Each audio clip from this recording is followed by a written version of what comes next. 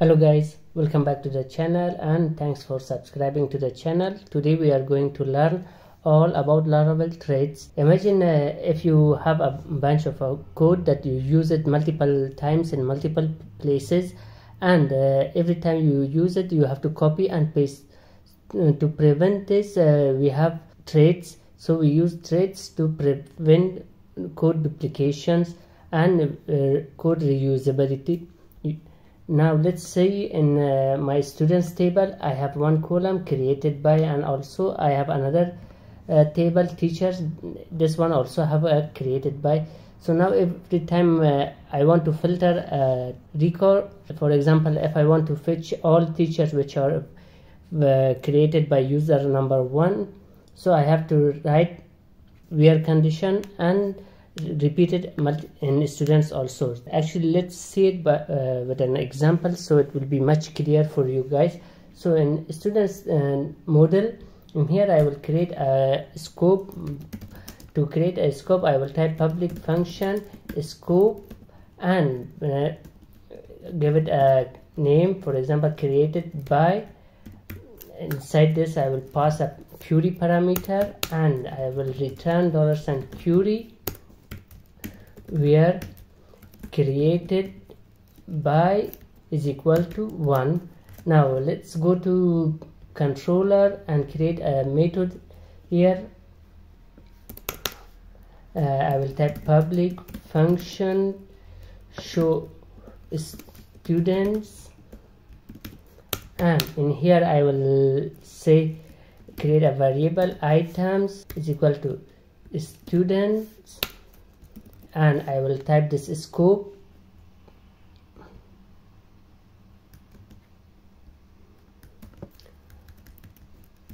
and get, so it should be small letter.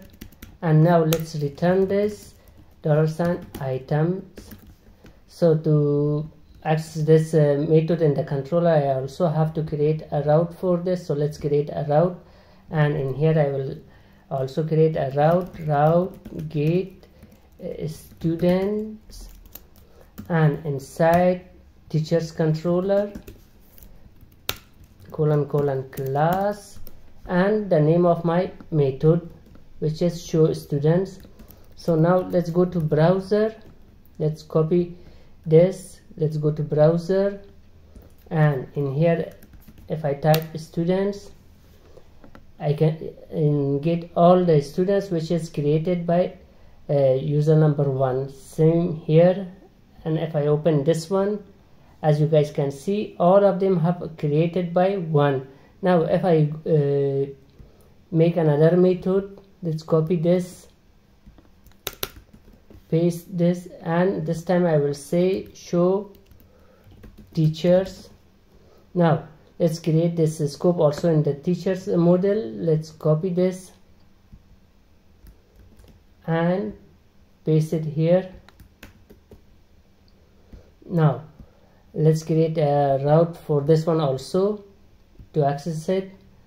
So copy, paste, copy, paste, and teachers. Hi, this is me again, back from the future. So in here we have to also have to change it to teachers model so we can access our teachers table instead of students. Now let's go back and jump to the video. Now let's go to browser, let's add this here, press enter. Now as you guys can see all my teachers also have created by 1. If I change this to, for example, 2, then also in teachers I have to change it. Now if I go back to browser, refresh, now all my teachers are created by 2. So to prevent this duplication, what I will do is create a new thread and use it in the model. So now let's see how we can create a thread. To create a thread, what I will do, I will come to my folders, app, and inside HTTP folder I will create a new folder with the name of trades, and inside this folder I will create a new file with the name of let's say created by trade.php, and inside here I will type PHP bracket and give it a namespace. It is inside app folder, HTTP and trades folder. So now I will create a type here trade, give it a name of similar like file name, so it will be easy to find it. And inside this I will copy my scope. So let's copy this, paste it here. Now our trade is ready. So if I want to use this, I will come inside my model, and in here I will type use app HTTP trades and created by. So now in here, in the state of this, I will type use created by trade. Now our students model have access to this trade, so we don't need this. Now if I comment this out and go back to browser, refresh my page, as you guys can see, still I get all the records which have created by 2 as a value. Now similarly I can do this in teachers also. Comment this out, copy this, paste it here, and use created by trade. So this one is also done. Now if I go to teachers, now you guys can see it also have created by 2. Now if I want to change, I only have to change it in the one place. For example, in here I will type 1 and refresh my page. Both my students have teachers, they both have access to this newly created trade. So to make it more easier, I can also pass parameters to this. For example, let's say I will type here value, and in the state of 1 I will type $value. And if I want to pass parameter in the controller, now I will type here as an 2 and here also 2. Now if I go back to browser, refresh my page, as you guys can see, I only get those records which have created by 2. So this is the way that we created a trade. It's we can add more scopes in here and access them in our controller. Let's make another trade scope in here. For example, I want to filter. So what I do, copy that scope, I will type scope order by, name it scope order by, and I will give it parameter, for example column, from which column I want to sort it, and direction, direct. By default I will say descending. So in here I will type order by column and direction. There. So now let's go and use this.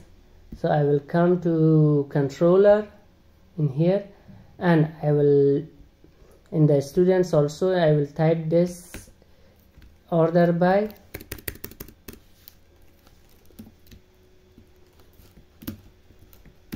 and the column, for example, in here I will type sorry, it's already taken. For I will change order by column like this, so I can differentiate between default Laravel order by and my this scope order by column. I will say ID, and if I change it, leave the second parameter empty, by default it will take descending. So now let's go to browser, refresh our page. Now if I see the ID, first ID is bigger than ID number 7. Now if I give the second parameter ascending, refresh our page, as you guys can see it ordered by ID ascending. So up to now we have learned how we can create a trait and use it inside our models. Now let's see how we can use the trait inside our controller.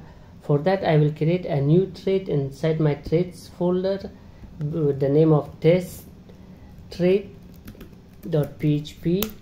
and let's copy everything from here, paste it here,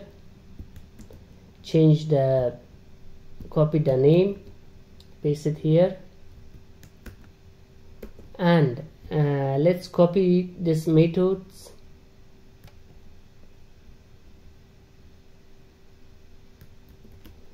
inside our test trait,